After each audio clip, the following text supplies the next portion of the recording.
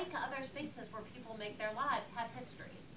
I often think about camps as existing in the moments in which we encounter them, but they have as much history as any other space, built environment. And you know, kind of a side note, when I was applying for research grants to support the research that ultimately became this book, I applied for a grant from the National Science Foundation, which supports anthropological fieldwork, and I did in the end get the grant, but I got some pushback from a reviewer who argued that you know, doing a study about humanitarianism, good, important subject, but why do what the reviewer described as the pathological case, that is Palestinians, and the claim being that Palestinians are not refugees because they're never going home, and that where they live are not camps because they look like slums in you know, that you would see around the world. And obviously I viewed that response as a political response, but it does, in fact, even if it's just a politically rejectionist position about taking the Palestinian experience seriously, it does actually reflect something that I think is a widespread feeling that people have, or expectation that people have about what it means to be a refugee and what a refugee camp or what a refugee experience would be, which is, again, this very short-term kind of crisis situation. So one of the things that I'm looking at in my research, and that is kind of one of the key central themes of the book, is to think about what happens when these categories, these places, these systems that are designed to respond to crisis extend over time. Right? When the refugee category is a category within which people live over generations, which is a category of not just bureaucratic regulation, but of identity that people are born into. And when camps have to change over time. So to, like, you know, take us back, you know, at the beginning of the, you know, the first years after 1948, many camps did look exactly like what you would imagine a typical. This fits the kind of pictures of what we would think of as refugee camps. In this picture on the left, that big tent in the front is being used as a school. But also, some camps even from the beginning didn't start as tents. There was repurposed military barracks in various places that were used as camps. And then both over time and in some of the later camps, you have these kind of prefab units that, so this is still the image of the Matka camp. You still have the kind of, visually, it is as imagined by the humanitarian actors, but it is no longer, you know, tents. But then over time, the kind of humanitarian design gets muffled in the experience of living in these places as people build, whether they're supposed to or not, as they live, as they have commerce.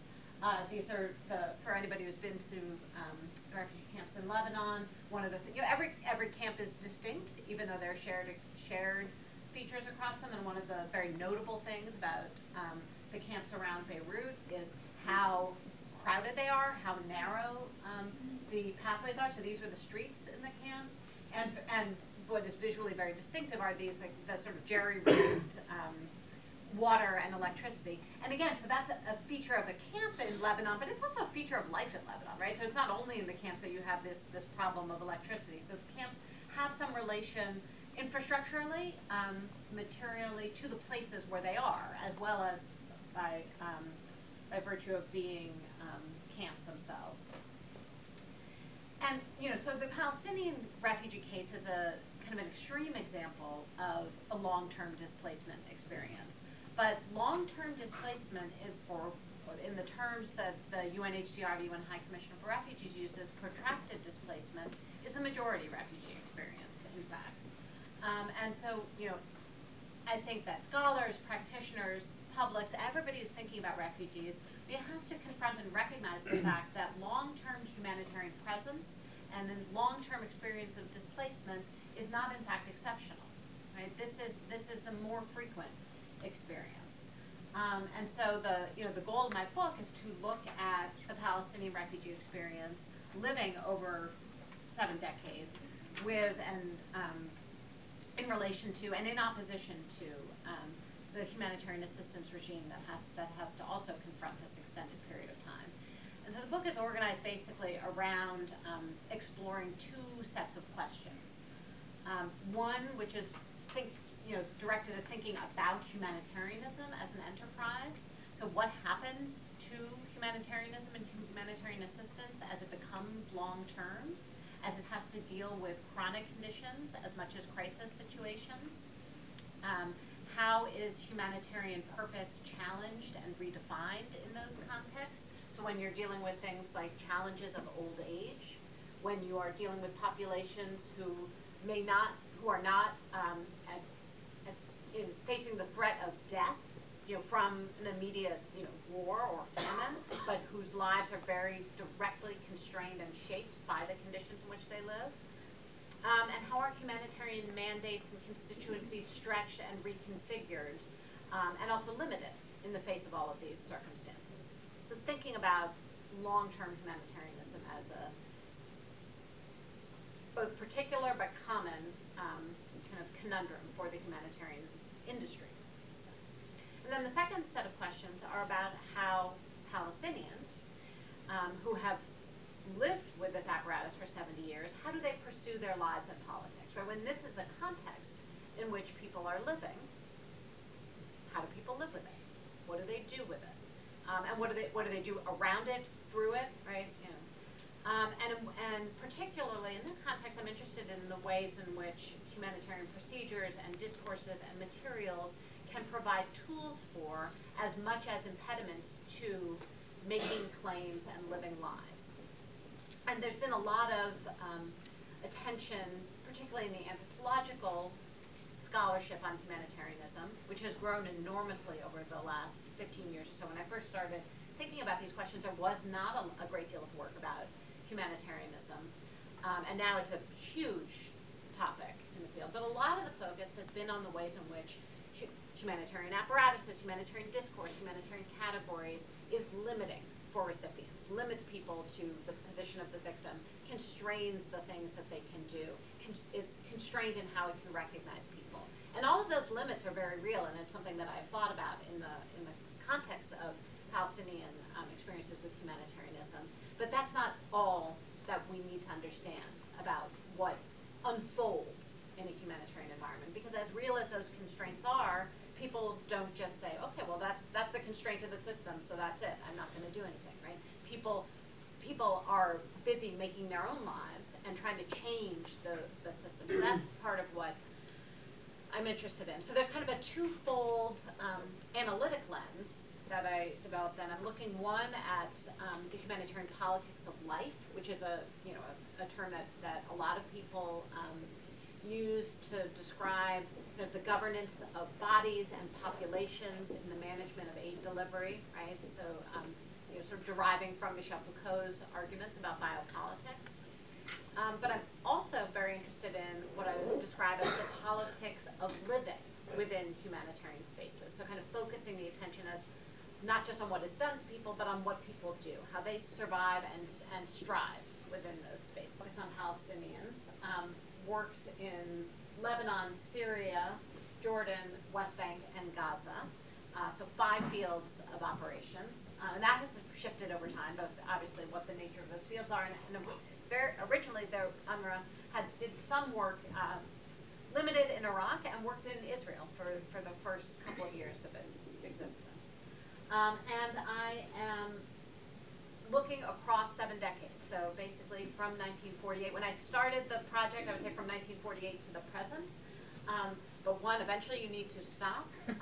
But also there was kind of the war in Syria and the new kinds of displacements and new kinds of changes that emerged out of that, in the end kind of marked an ending point of my research, because that's not, that's the next thing. So it's basically from 1948 to Syria in some sense. And I did field work primarily, like my most extensive field work was in 4 refugee camps, as I noted, in Jeddah, Wahdat, so 2 in Jordan, Borj-Barajne in Lebanon, and Dheisheh in the West Bank. So in those 3 fields of operation. again, when I first embarked on this project, I intended to do field work in Syria. That became impossible. Gaza is very difficult to do research in now, but as Ida mentioned, I did a lot of archival and ethnographic field work in Gaza for earlier projects that I draw on. But I do have an archival record that covers all of these fields. That includes both UNRWA records and the work of other organizations. And in my field work in the camps, I did both interviews with hundreds of people, looking both at refugees from multiple generations, and humanitarian workers, and of course people who are both. Because one thing that is notable in this situation, but is also not in any way unique to this situation, is that the majority of on-the-ground humanitarian workers are themselves refugees. So that you can distinguish analytically the category of refugee and aid worker, but those are not demographically different a lot of the time, right? There's a lot of overlap.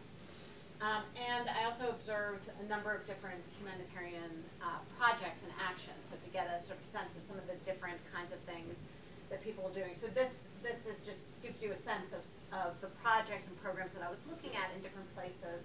And what I was trying to do was look at both different organizations, but also different kinds of organizations.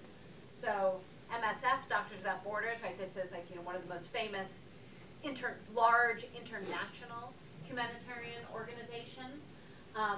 Also in the same camp, I was looking at projects that were being done by camp-based NGOs, very local kinds of NGOs. Some UNRWA projects. In Jeddah, the Community Development Office is kind of was an EU-funded but UNRWA sort of managed project. The Islamic Center is a Muslim Brotherhood supported project. So a range of different kinds of organizations and approaches. And then in looking at the intersection of the politics of life and the politics of living, I then developed several lines of argument in the book.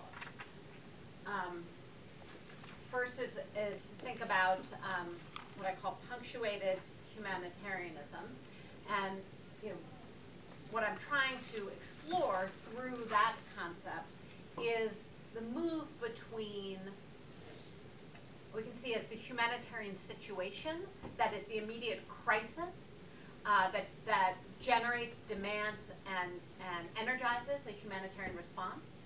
And of course, that is not a single event, right? But it describes that moment of crisis response. And then the longer term, what I call the humanitarian condition, that is this chronic circumstances of living with need, and with need that is connected to that crisis, but is not defined by it always in the day-to-day. And in over 7 decades, you have a considerable amount of movement between crisis and chronic circumstances. So obviously 1948 is, it's not even the origin, but it is a origin point for the Palestinian refugee experience. But then you have multiple moments of crisis, 1967 being one, the civil war in Lebanon being another, Black September in Jordan being another. So you have these multiple moments of returning to crisis. So for humanitarian actors, you have a challenge of responding kind of alternately to crisis and chronic, and figuring out how to both shift, how to have purpose in each of those moments. And so I describe these layers of oscillating experience as punctuated humanitarianism, and that's meant precisely to capture the shifting rhythms of change, right? Because sometimes that happens slowly, right? You kind of a crisis just kind of ebbs away and need continues. And also there are sudden and dramatic shifts into a crisis. And it's also meant to capture the variety of efforts to respond and the disruptions that they produce. And I'm interested, as I've already indicated, with I always have this kind of double lens of thinking about the humanitarian side and the recipient side. So I'm interested in the effects on providers and recipients of these shifts and of the forms of humanitarian response. So for providers, people are energized and given purpose by emergency. There's a kind of irony it's not that people are happy that there's an emergency, but if you're a humanitarian aid provider, you know what to do when somebody is faced with the risk of dying. You may not always be able to succeed, but you know what to do. You have a clear purpose. It is much more uncertain about what to do about a chronic condition, when there's not a very clear way to change the circumstances in which people live. And at the same time, even as crisis might energize people, humanitarian providers are incredibly frustrated by repeated destruction and by the need to cover the same ground over and over. And Gaza is a very good example of this, where just every few years, and it's of course not the only place where this happens, but the projects that humanitarian agencies have been supporting and building, the schools they've been building, the wells they've been building, are destroyed. So the smoke clears, you have to go back, you see what's been destroyed, you build again. And of course that's incredibly frustrating. For recipients, this oscillation and this sort of condition of punctuated humanitarianism means that people move in and out of different relationships to the humanitarian apparatus, right? So sometimes people are more closely connected to humanitarian aid, and others it feels more distant. And of course, even as there's this movement back and forth between crisis and chronic, there is going along with that a change in the overall system. So right, as a crisis reemerges, the responses are slightly different because humanitarian best practices are different, right? Or because the underlying system is different. So it's not just that you're moving from one thing to another thing, but as things are moving back and forth, the systems themselves are changing. And of course, in the midst of violence, humanitarianism sometimes can't reach people. So as much as that might be a moment where the need is evident, and then, as I suggested, in chronic conditions, very often can't do very much for them. So, for example, in Wahdat, which is a camp in East Amman, when I was doing research there, a lot of people described, and so this was we're doing research in 2011, 2012. This is a moment very much in the kind of chronic period. And a lot of people describe a very limited relation to humanitarian services. So this is even as they're living in a camp, sending their children to UNRWA schools, and sometimes at least receiving health care from UNRWA clinics. So people do have a relationship to this apparatus, but what they felt to be their most acute problems, right, poverty and lack of opportunity, they managed on their own. So there's a sense of a receding presence of the humanitarian system, even as they live within it. But of course, so here's another crisis moment. After Black September in 1970, where Wahdat, along with many other refugee camps, was heavily damaged, and this is a picture of that damage. So prior to that, you would have had, again, another kind of moment of maybe not as intense chronicity as the mid-2000s, but in a kind of a moving into chronic. But of course, the crisis of Black September leads to a resurgence of the provision of basic humanitarian needs. So here's the sort of provision of bread, and that's just one of many examples where this movement happens. One of the things that I'm looking at throughout the book is what it is that people do, how they live, how they make claims, how they engage in politics in this context. And I term, and of course, for those of you who aren't already deeply steeped in reading academic literature, we always need to term things something. And that's for reasons both good and bad, right? So the bad is or I don't know, the less than admirable is the feeling that academics have of we need to somehow have something that can be tagged with us, right? That somebody could say, Feldman, 2018. So that's the less than noble reason to coin something. But the more substantive, and I think this is the more fundamental, is that you want to, particularly when you're writing an extended analysis of a book, you need to call a reader's attention that this is something to slow down and pay attention to. And a conceptual framework does some of that, right? Because there's lots of information that you're providing, and all of it is important, but some of it is where you want somebody to stop and say, okay, I want to think about this here. So one of the things I'm trying to think about in this book is how people engage politically in circumstances and in a setting that is defined as non-political, right? And so I use this concept of discordant politics, and what I'm trying to capture in it is really the multiplicity of refugee politics, the multiple registers, aims, and tactics that people have, and also to capture the real tension between them. So it's not just that there's like a palette of multiple different things and people can have lots of different political claims, that people really feel that there is a tension between those and among those claims, even as they may feel that they are all important. So what are some of the registers for refugee claims? There is a politics of suffering, which I think would be familiar to people, but that is, I want to emphasize, and I try to emphasize in the book, that the politics of suffering is only one sort of register, effective register of politics for refugees. There's politics of aspiration, politics of existence, persistence, and of refusal. And therefore of refugees as the suffering subject, which again is a real way in which people present themselves, but also as a rights-bearing category. And Palestinian refugees have been insistent that not just that as Palestinians or as humans they have rights, but as refugees they have rights, that it is a category that should carry rights.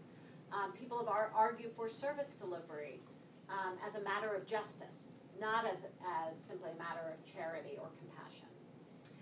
And this politics has different temporalities. That is, it engages both near and distant future. So near, like a better life soon in the places where we are in exile, and the distant and seemingly ever more so idea of a future in Palestine.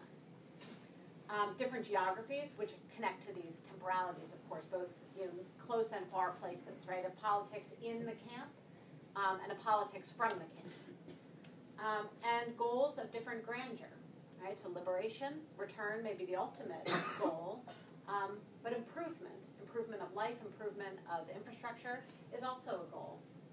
And so this picture here, actually, people who are familiar with the question of Palestine generally will be very familiar with the image of keys, which very often most of the pictures that we see of Palestinian keys are keys to original homes in Palestine.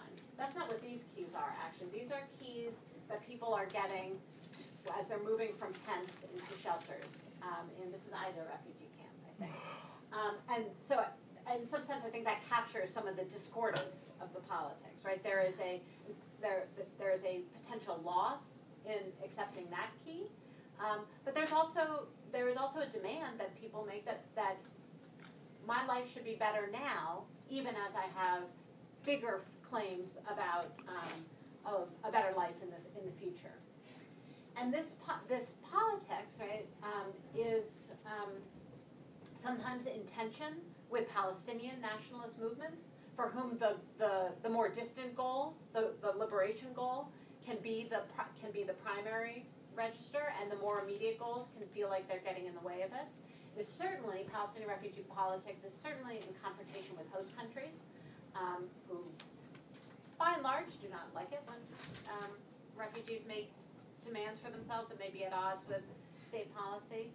And it also is a politics that is directed at and in critique of and in tension with the international community, where people make demands for recognition.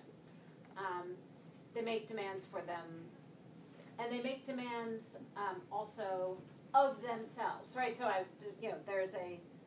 there's the ways in which this politics is directed in some sense outward, right, to other actors, to host countries, to humanitarian agencies, to an international community writ large. But this is a political conversation that also takes place among refugee communities, and makes demands of each other to live as a good Palestinian subject. And of course, what that is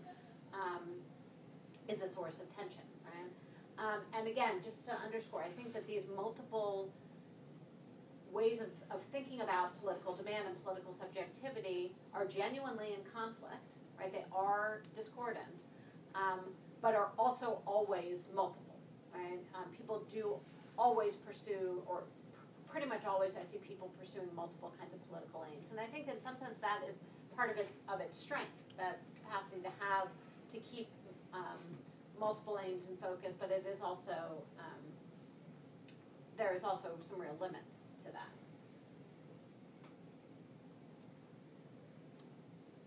So then, one of the things, I try to explore this politics and this kind of humanitarian system through multiple lenses, and one of them is thinking about the refugee category and the refugee subject position as a site of politics, as a ground for politics.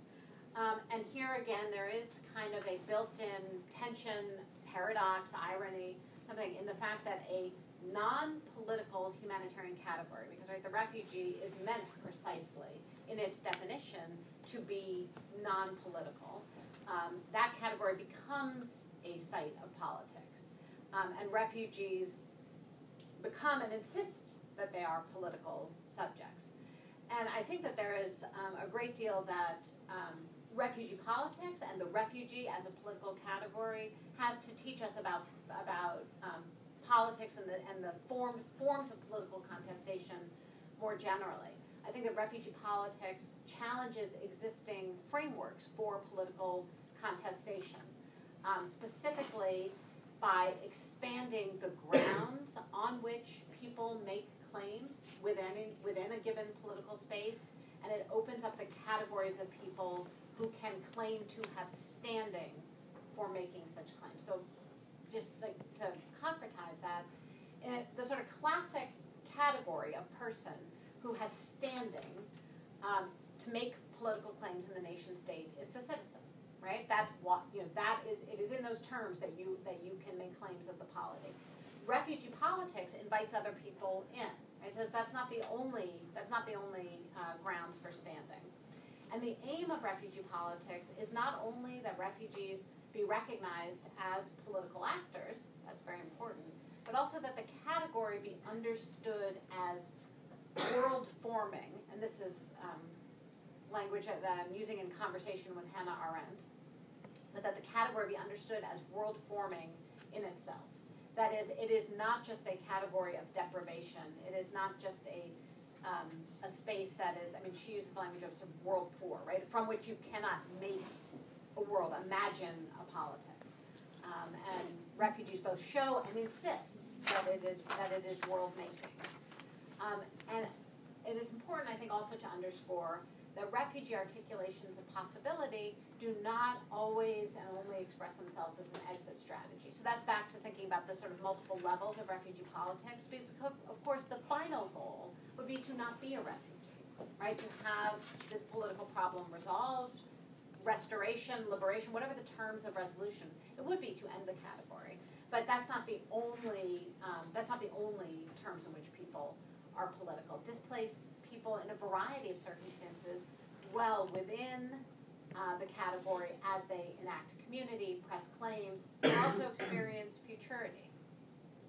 So even if it's often difficult to effect a radical change in the world in which they live, the insistence that the refugee is a political subject as a refugee makes a significant change in how the political field is understood. And so I think that alone is very significant. But then I also want to think about, so from these, from the kind of starting point of the refugee as a political subject, think about the forms of politics in which people engage. And people act politically within the category in a multiplicity of ways, right? And take lots of different kinds of actions to alter their present and future conditions. And I should note, as I think is sort of obvious from what I've been talking about, but to note it again, that my focus here is not on movement politics, right? It's and of course that is, there's plenty of it. It's incredibly important in Palestinian political history and for Palestinian political energy to think about political movements. But I'm looking at something else, looking at the more sort of everyday, even if it's not always exactly ordinary, expression of political effort and political claim-making. And the actions that refugees take include protests and petitions for better services and more opportunity. And actually, I should note about this picture. So this is a picture from the American Friends Service Committee archives. The AFSC provided aid in Gaza before UNRWA got going. And the caption on the picture from the archive is responding to a riot, which does not really look like much of a riot, but that tells me that it's an instance of people making demands, right? People are asking for something, and you see this over and over again, that in more and less organized ways, people, again, from the beginning, this is in the crisis moment of things, right? People have been recently displaced, are in desperate need for rations, for shelter, for assistance. But people are not passive in the face of that need. People, and you see this all over the archival record as well as ethnographic record, that refugees go on strike, in 1949. They go on. They refuse rations when the rations don't seem adequate in quality or quantity. So people are demanding things even from positions of great precarity. So protests and petitions, they also make changes by simply making changes, right? Changing shelters, changing camps without waiting for assistance and permission. And then they also make a range of rights claims. So they insist, for one, on their rights to humanitarianism. So in talking about humanitarianism as a right, I have a quote from one of my interviews here. They specifically argue that aid is not charity, but is an obligation of the international community. So this is both a more general kind of claim that refugees might make, but in this particular context, there's a very specific claim that the international community, specifically the United Nations, has direct responsibility for their situation by supporting, encouraging, and enabling both the splitting of Palestine, the creation of Israel, and the denial of return. So the argument is that this is a fundamental obligation of the international community because of its responsibility. But they also, in addition to claiming a right to humanitarianism, they also insist on their right to humanitarian rights. Now, this is as contested as the first claim, the right to humanitarianism might be. This is even more of a kind of unsettled terrain, because for a lot of people who say there's no such thing as humanitarian rights, right? Humanitarianism is about either the compassionate giving, or for some people, it would say that protection is separate from rights. I would see protection as actually a fundamental humanitarian right, but this is a field of contest over what it might mean to claim humanitarian rights. So there are some concrete terms within international humanitarian law, within refugee law, that we could identify as sort of basic humanitarian rights that would include the rights to protection. The most fundamental, I think, is the right of non-refoulement, the right not to be returned to a situation in which you are vulnerable. But Palestinian Palestinians have insisted on expanding the sense of what might constitute humanitarian rights. So they reference, of course, international legal instruments and conventions, but they try to push beyond them. But they also underscore, again, their rights to protection, and their rights not to be further displaced. So within this 70 years, there have been, and especially, West Bank and Gaza's been a big site of this, there's been further displacement of refugee populations, and Palestinians have used the terms of international law, international humanitarian law, to argue against that. And in making UNRWA the addressee for these and other claims, which it very often is, like UNRWA is often a conduit to a broader international community, is part of the process of articulating Palestinian demands and Palestinian rights claims as humanitarian rights. So just as Hannah Arendt noted that the right to have rights is more fundamental than any of the specific rights of citizens, right? So she argues that that's kind of an underlying, there are specific rights that citizens might have in particular circumstances, but the right to have rights underlies it. Palestinians claim a general right to humanitarian rights that underlies any of the specific rights that they demand as refugees. And of course, to claim or even to be acknowledged as having humanitarian rights certainly doesn't mean that Palestinians are not refugees. Obviously, they have those rights as refugees.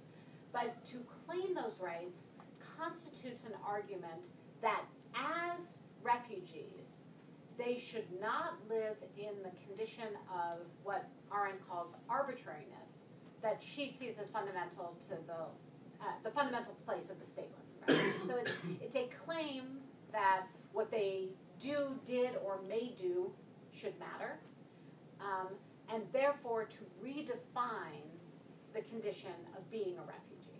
So again, just as much as there are particular outcomes that people are seeking, and there's been some success in some ways in reconfiguring the terrain of what, for example, UNRWA, when it was established, did not have a protection mandate. We could talk about that complicated history, but had a service mandate only, unlike some other refugee regimes. And this has been a subject of both debate and demand from refugees, and UNRWA now claims a protection mandate. But their ability to actualize it may still be limited, but that's a real change in UNRWA's understanding of its purpose that is a result partly of refugee action, not only, but partly of refugee action. So part of what happened throughout all of this politics, both in claiming rights and in other forms of politics, is to change what it is to be a refugee.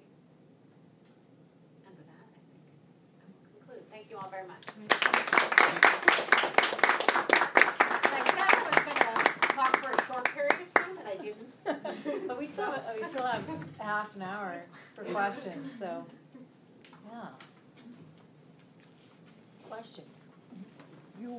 Thank you for coming, by the way. It's really, I appreciate that. You said politics in the camp and politics from the camp.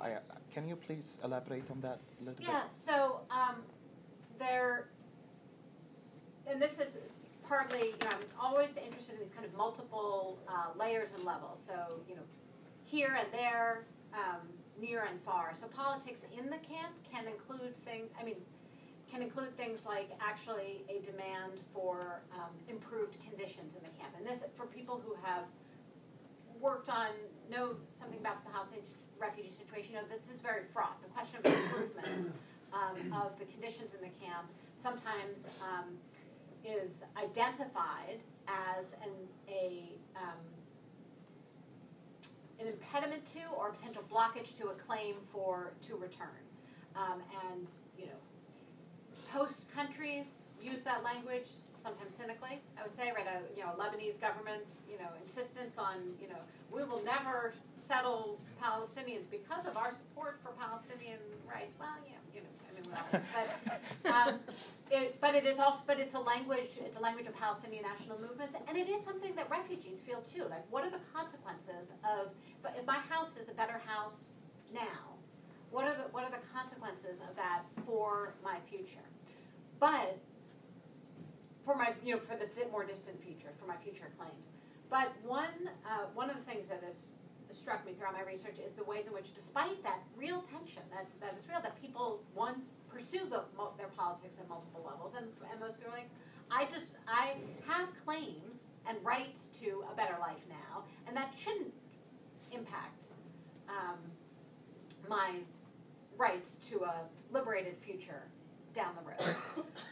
But so, I know this is a kind of long-winded way to get to your question, but so politics in the camp both means, I think, or what I mean by it is both a politics that is targeted at conditions in the camp, right, changes in the camp, but also that takes place within this context. So both the demand for improvement and the argument about whether improvement is the right demand is kind of a politics in the camp, right? And then politics from the camp is people organizing.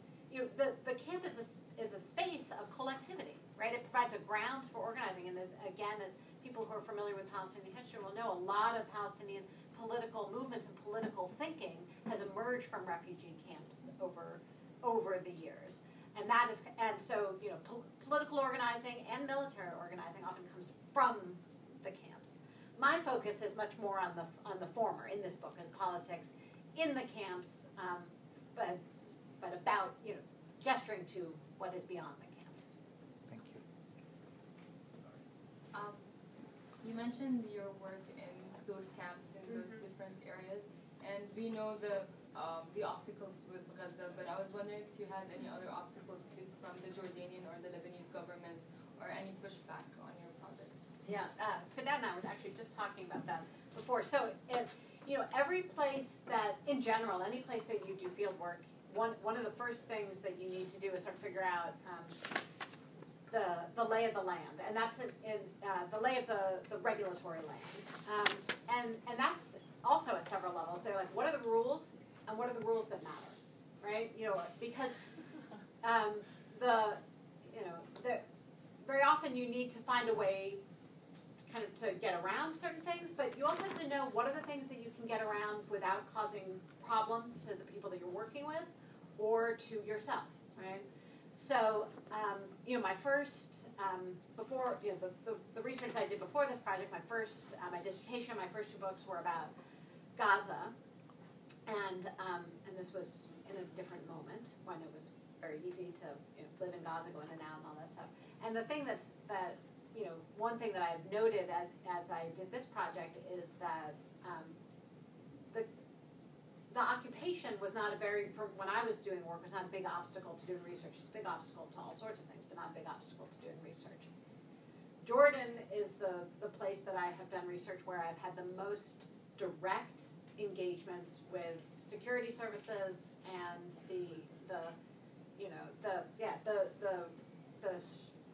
their effort to impose on research. So for those of you who've been to the Gaza camp, know that this is, most of the so again, I'm sorry, I'm going to give a long-winded context answer to respond to, but most Palestinian refugees in Jordan are citizens of the country. That's a fraught place, but they are citizens of the country.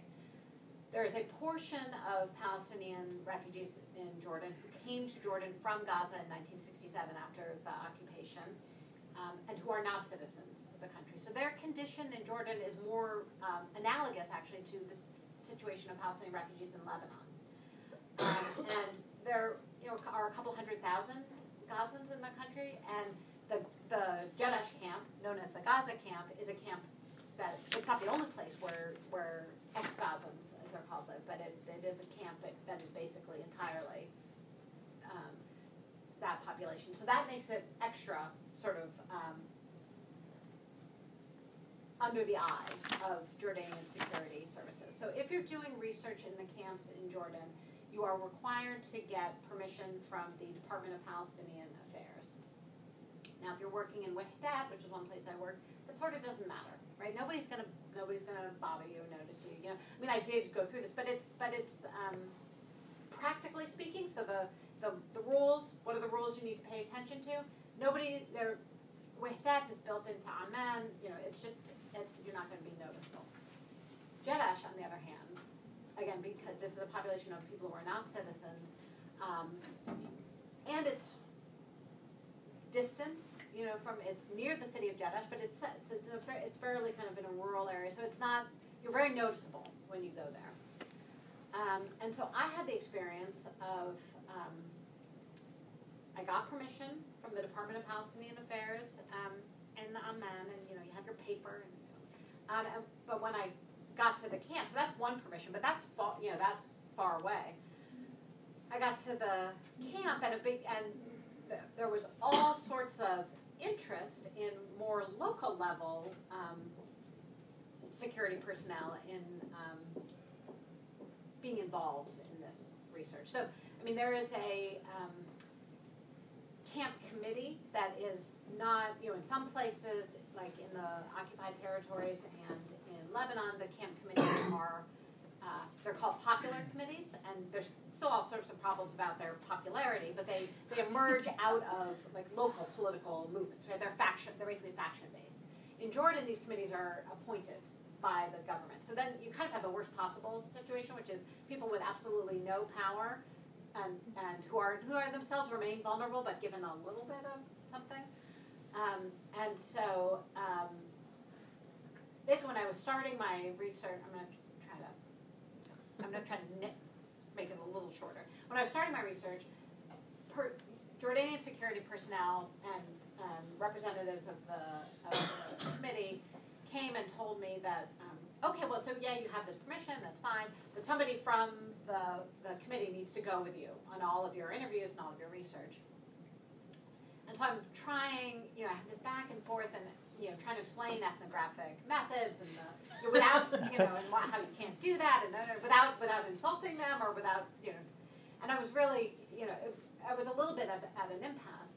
And I ultimately sort of got out of that problem. What people in the camp were already telling me is like, they'll get, this won't go on because eventually they'll get used to you and tired of you and they won't bother you. I was like, all well and good, but if this is how it starts, that's kind of the end of the research, right? And one of my research assistants, basically, it's a small community, right? Basically convinced the members of this committee that they didn't need to get involved and be okay. He'd be sure to let them know if anything of any significance happened, and I'm sure he would have, right? So I was able to do the research without their direct involvement, but it brought home to me things that I was already sort of cognizant of, but it really brought it home was one, how potentially vulnerable the people that I was going to be talking to were, how careful I should be. I mean, of course, they understand much better than I the red lines, but that I, as a researcher, have a responsibility to be careful about people. And so, of course, I'm doing a project where one of the things I'm interested in is politics, and we never spoke directly about the question of politics. Of course, the politics I'm interested in isn't so much like, a monarchy. Yeah.